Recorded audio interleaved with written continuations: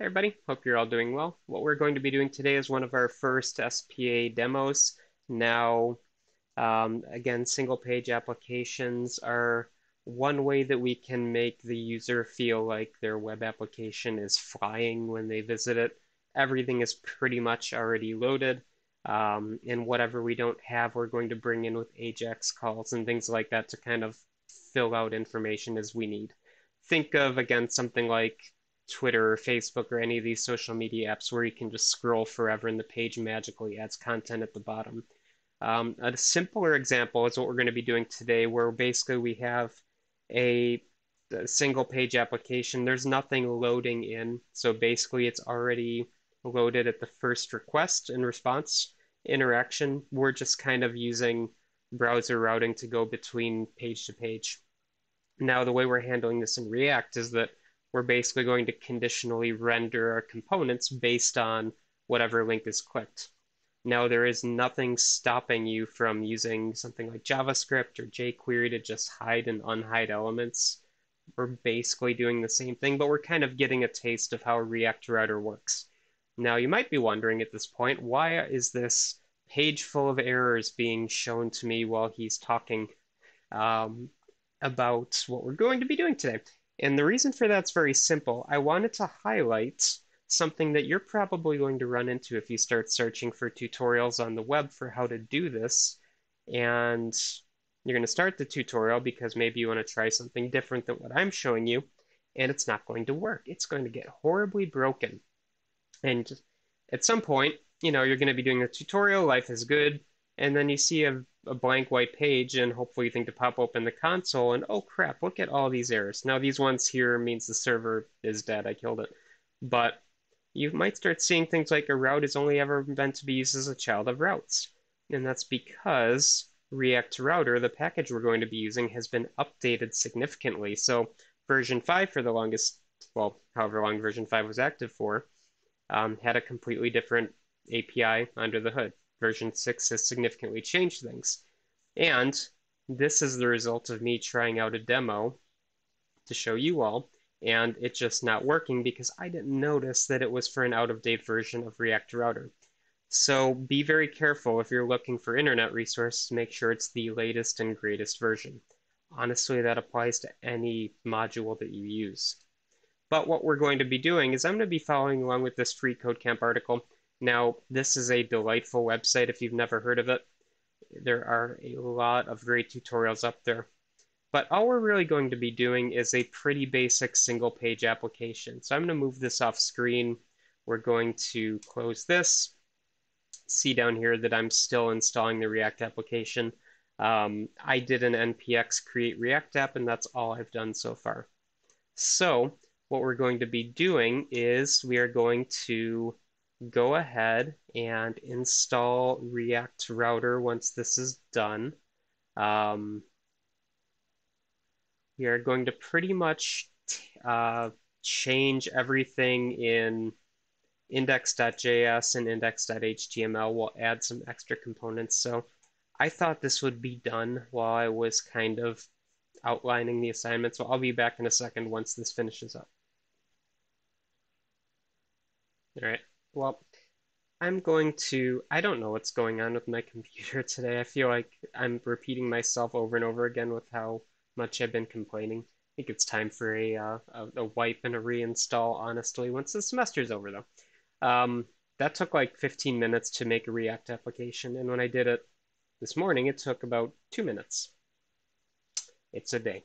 All right, so we have our default application here. While things are kind of sitting, I'm going to go ahead and install the React Router DOM package. So npm I React Router DOM. We'll go at 6 as well, just to ensure. It should just pick up version 6, but let's at least follow the tutorial here. The at is basically a way to specify version number if you are not aware. Could also have used yarn if we wanted. Now, I've got index.js open.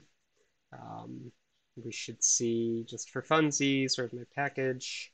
So here's our React DOM, here's our scripts, and then we should have Oh, it didn't install to the package manager. That's right.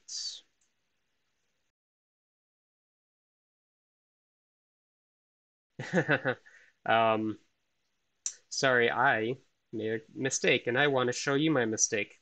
So I installed React Router DOM to my temp directory. I didn't do the smart thing of going into my project and then installing it.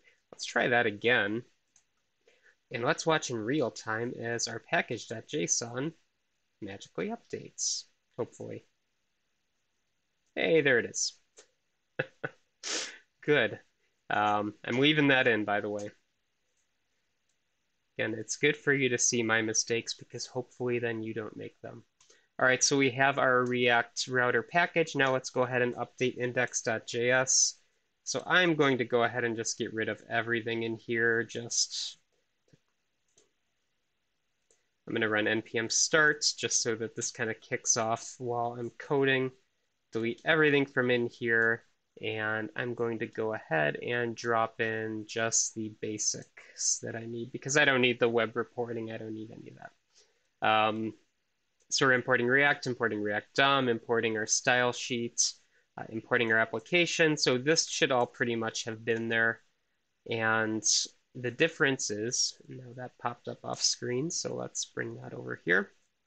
Go back to our code. So we're importing this browser router from React Router DOM, and then we now have a render of our browser router. We're going to render the app component, which again, really the only difference here is this browser router has been inserted. If I undo everything, you see here is my app here. We're importing strict mode, which we could have left in, but we're just going to ignore it for now to follow the tutorial a little bit better.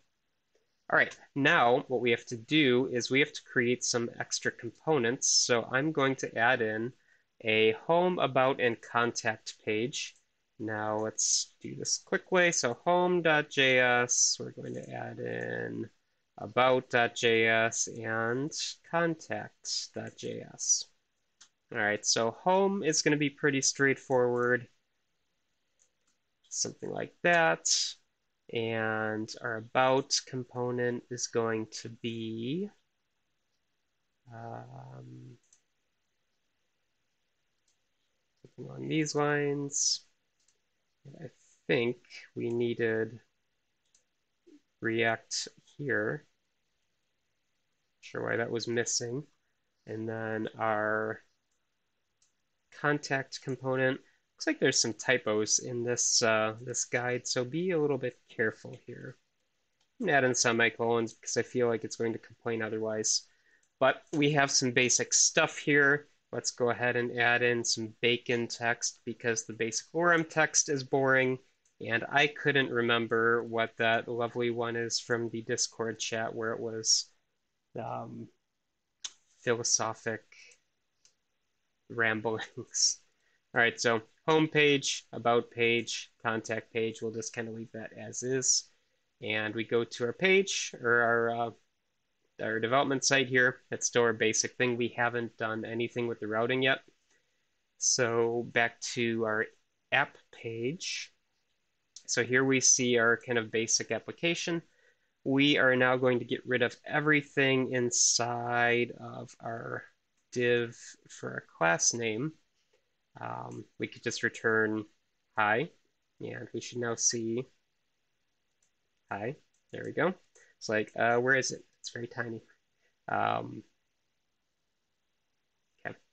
so we have that, and we pop back over here. Now we need to add in our routing stuff. So get rid of the logo. Let's import routes route from React Router DOM. Okay, so we need those bits. We also are going to need our components that we are going to want to import. All right, so import home from ./home. We've copied this, so let's replace home with about. Let's replace home with contact. Okay, a little Vim trickery there, if you're not aware. Basically just import these components, and now we need to tell our app component to have some conditional routing. So in here, routes, and we're going to say route path equals slash. So this is going to be your home page, and the element we're returning is home. And close that off. And this is uppercase. Give it some spacing just for effect. Not really necessary, but there we go. So we're going to add a route for home page, for our about page, and our contact page. So you can just type this about and contact. And what React Router is going to do is we are going to render these elements if I click a link for them. Okay, so this is about, and this is contact. Should set the path correctly. All right, everything else stays the same. After this, we need to add some links in. So again, we imported as home was not found in home. Did I screw something up here? I probably did. Home, about, contact. Okay. Did I import these wrong? I think I imported them wrong. There we go. Okay. What's this? Oh, a lot of errors. Tag home is unrecognized in this browser. Did I lowercase something?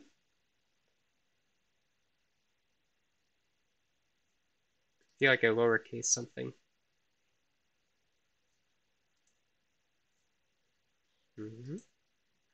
Everything's uppercase. Well, we will keep pushing on. Maybe I need to rebuild it.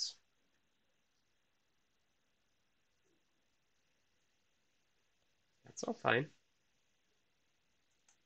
Do refresh. Okay. I did a hard refresh and all my errors went away. Must have just been my typo from before and it was like auto-building. Alrighty, so we have our routes, that is good. Here is our home page, which we would visit when we see this. That's good. Okie dokie, now let's add some navigation. So, make this a touch smaller, and back to our code here. So,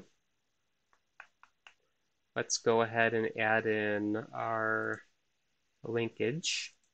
So in our home page here, let's add in a link from React Router DOM. Okay, and this is our home page. Here we have some text. Let's add in some links. Link to equals about. Click me to see the about page. Let's do the same thing for contact. It'd probably be better to put this in a header or something of that nature.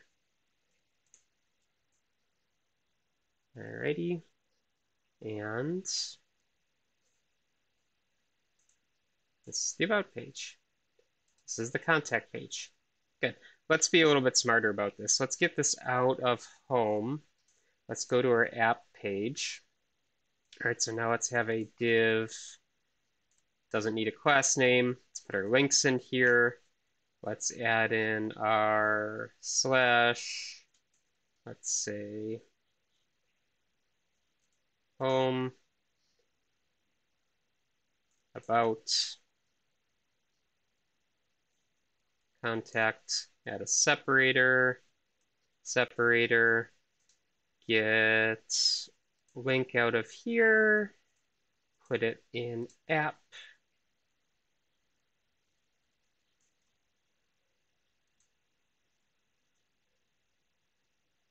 Why don't you like that? One parent, oh, whoops. Okay, sorry, I forgot to enclose it in one div. Alrighty, here are our links, home, about, contact. Look at that, it works like a charm. We even went above and beyond. Okay, what did I do there at the very end? The tutorial that we are following for this one, again, just a basic single page app. It had all the links in home, and that kind of is annoying for navigation. So I just made it a part of our main application here. And I added a slash to our home page and put the links for the other ones. Now, again, we are not refreshing our page every time this happens. You see it's happening very, very quickly. There's no loads going on. Let's actually, for funsies, watch your network tab here. All right, so we see everything is loaded in. I click about. We don't see any new network calls happening here, right? So everything is loaded in memory. Now, nothing earth-shattering here from a canonical web development perspective. This could just be a JavaScript. I click this, hide the main content, show the about page content, right? There is nothing tricky here. But we're using React Router, and the idea would be that we could extrapolate this to something much more powerful. And let's say that I add in an orders page. I click orders, and it gives me the top 10 orders. And then if maybe I scroll down or I click more, it just kind of appends the next 10 orders to the bottom with an AJAX call, kind of like we looked at when we were pulling in the dad joke references. Okay, that is enough for this basic intro to SPA. We'll do some more complicated ones in the very near future. For you, probably minutes away. For me, maybe after class. Okay, so hope you all have a great day, and I will see you in the next one. Bye, everybody.